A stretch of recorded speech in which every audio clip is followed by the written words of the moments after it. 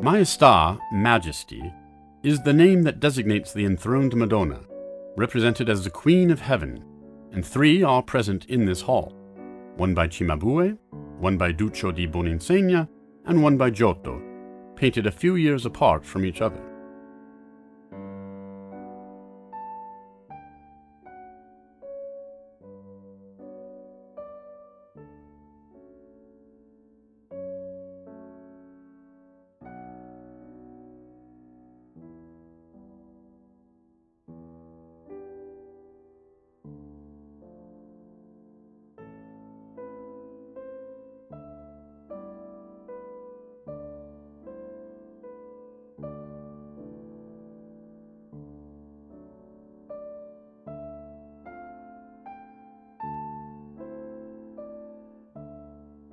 We will always compare this Maestà with the other 2 that have a similar shape and subject.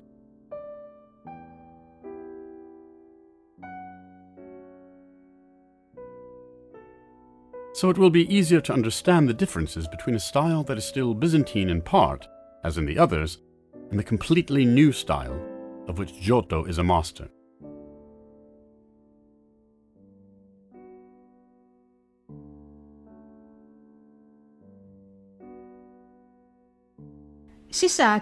In Florence, Giotto's Maestà was located in the Church of Ognissanti, All Saints, hence the name.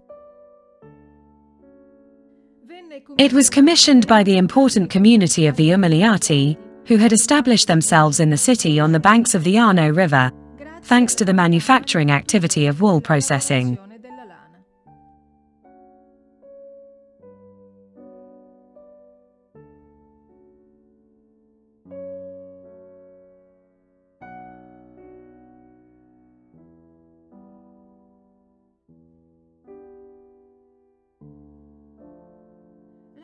The original position of the painting inside the church is unknown, but it is possible that it was hung over a side altar, or on a partition dividing the secular space from the choir of the Umiliati monks, who officiated in the church.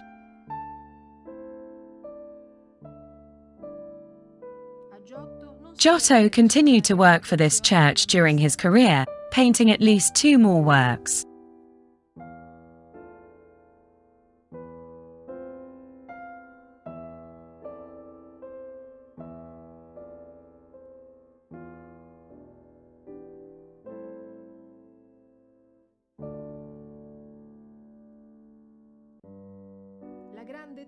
The Great Panel can be considered one of the greatest achievements of medieval wooden carpentry.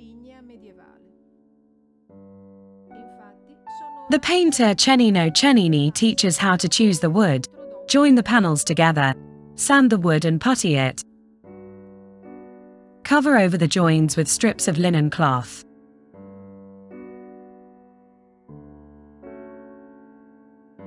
And how to prepare the panel for painting, by creating a ground layer, made up of 7 or 8 coats of gesso and glue.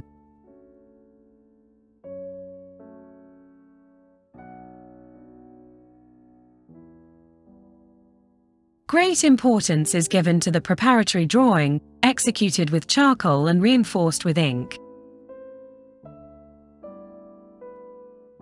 In the latter, gold foil, a very thin leaf made by the gold beater, was applied over a ground of red bole and then polished or burnished with an animal tooth.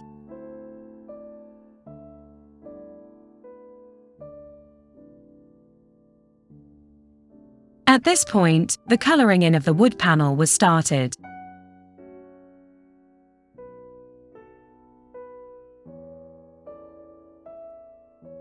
Now observe the Virgin.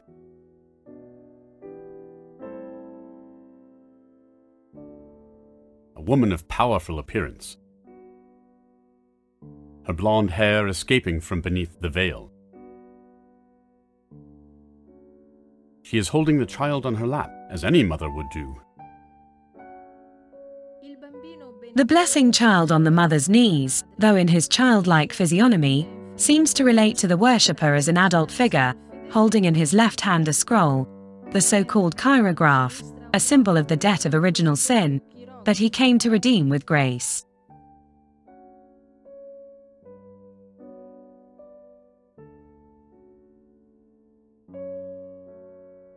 For the first time, the colors of the clothing are not flat and uniform.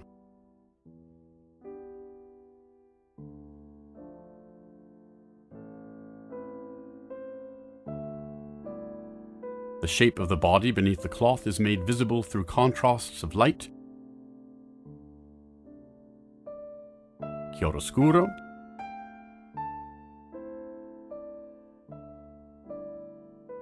the parts in relief are lighter, whereas the internal folds are darker.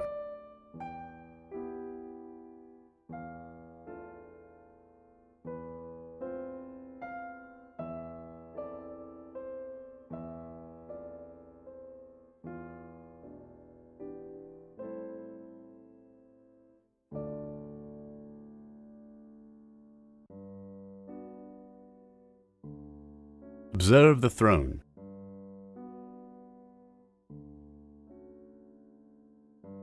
The painter attempts to convey depth. That's why the sides are in perspective and why we can see the faces of two severe prophets through its apertures.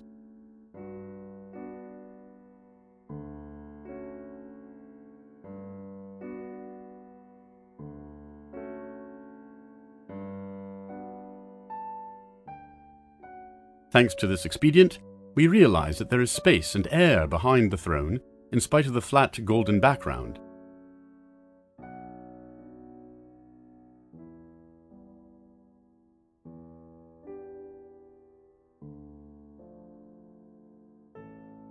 Even the steps solidly rest on the ground. The entire structure is stable and realistically holds the Madonna and Christ child.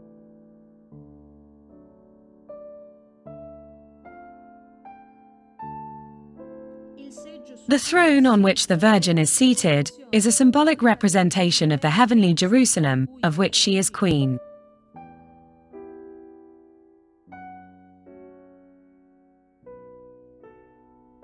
It is God Himself who has chosen her. In her, as in the temple in Jerusalem, He has placed His seat. This is the place of my throne, and the place for the soles of my feet.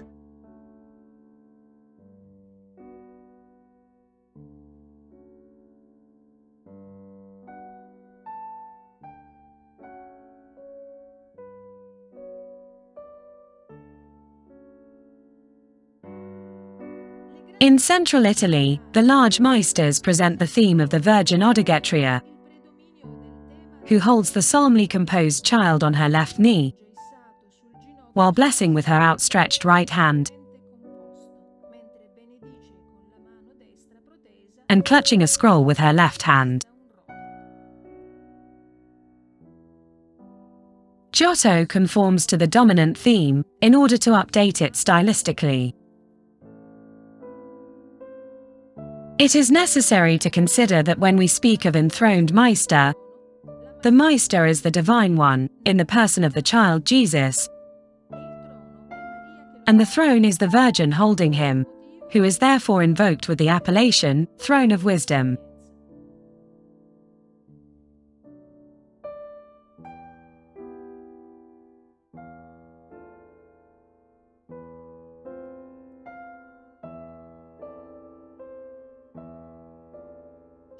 Cimabue, and Duccio in his wake, had elaborated on the trellisized arrangement of the wooden throne, fattened by fixed carvings and gilded fillets.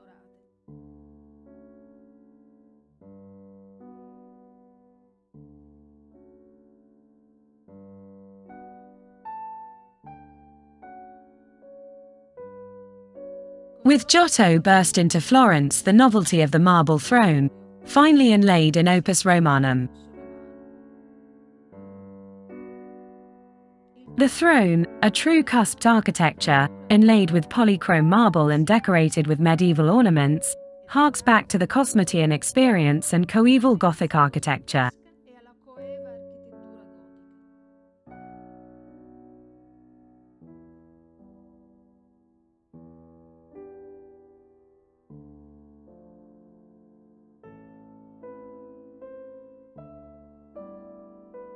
Giotto in his painting also proves to be a capable architect. The throne is reminiscent of medieval architecture, a church or a ciborium of the florid Gothic period.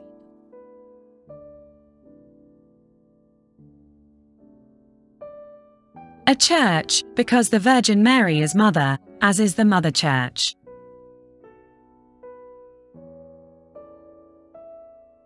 A ciborium, the heart of the Gothic building, as Christ, by the giving of his own body, redeems humankind from original sin.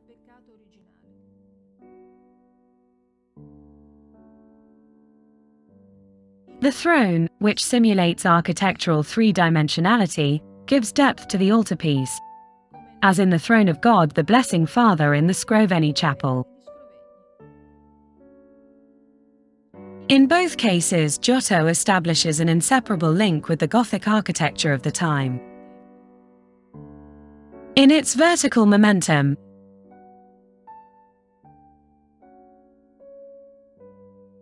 in its lightness, in its decorative details, in the play between solids and voids, in the trefoil arms, in the spires.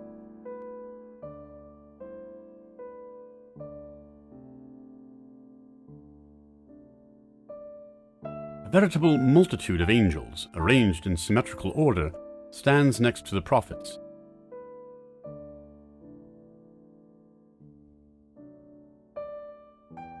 Notice how the angels in the back are partially hidden from view from those in the front.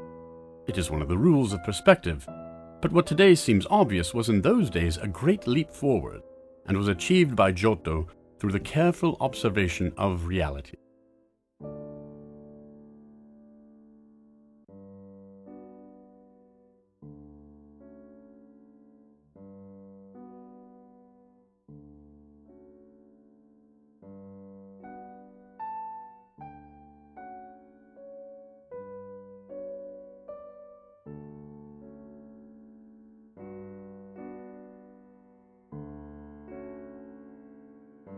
The adoring angels, depicted in profile, have a dual function.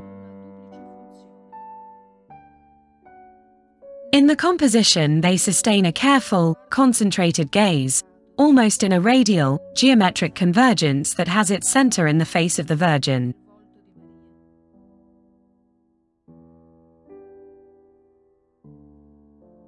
In their symmetry, as is traditional for enthroned maesters, they testify to compositional perfection, a reference to the perfection of the painted subject.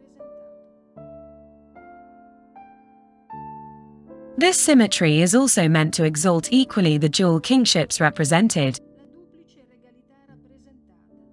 that of Jesus and that of his mother.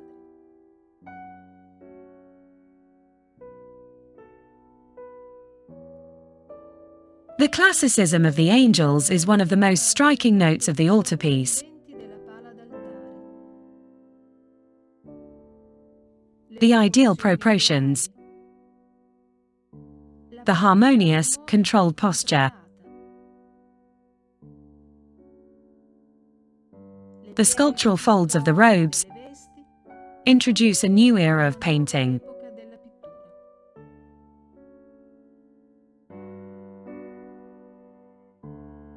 The folds of the robes accord the figures of the angels to the vertical rhythms of the altarpiece and to the naturalism expressed by these figures.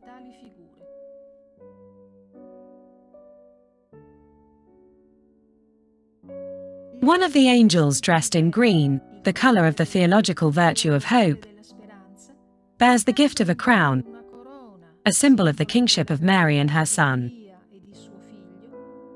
The other reaffirms that virtue with the gift of the pyxis, containing the consecrated body of Christ, as hope for the salvation of humanity.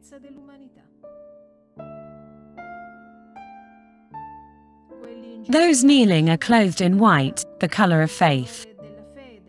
The dogma proclaimed by the Council of Ephesus in 451 regarding divine motherhood is thus confirmed.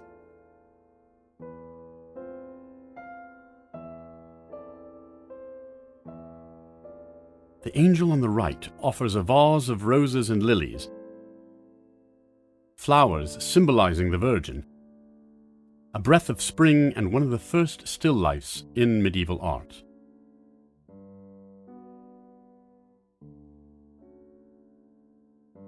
Giotto paints here a splendid still life insert, one of the earliest examples in art.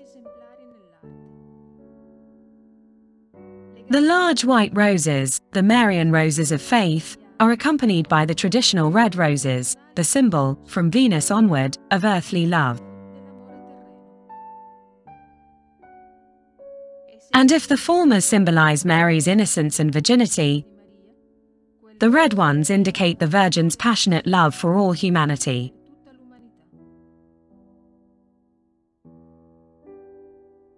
And red is also the rose of Christ, a sign of the bloodshed for the salvation of humankind.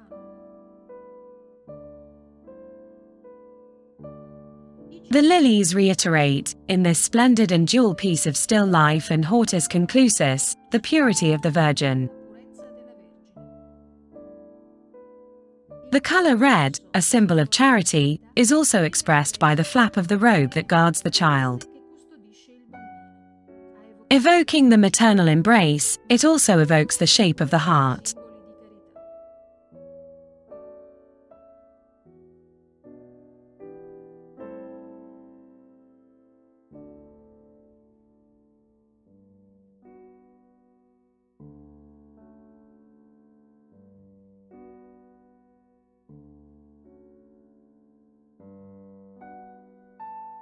The characteristics of the revolution brought about by Giotto are present in this imposing Maestà.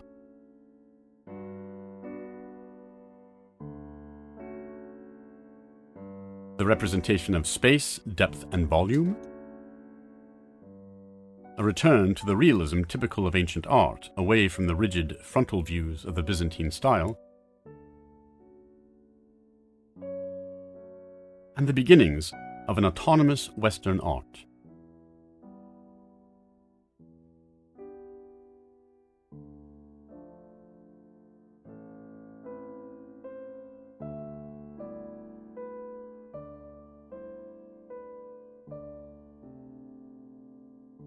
This revolution could only have arisen in Florence.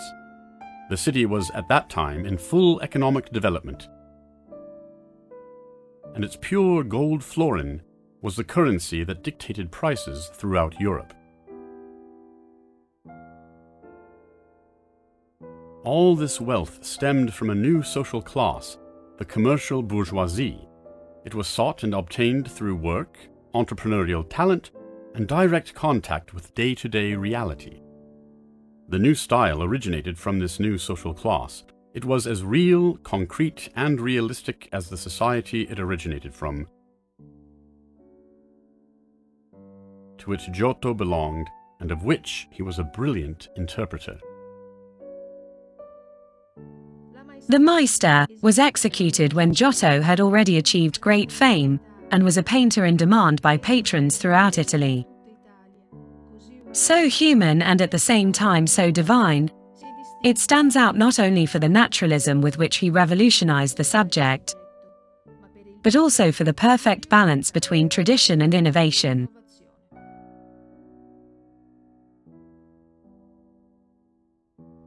The new artistic level achieved by Giotto with this Maestà will represent for a long time a model of inspiration for artists,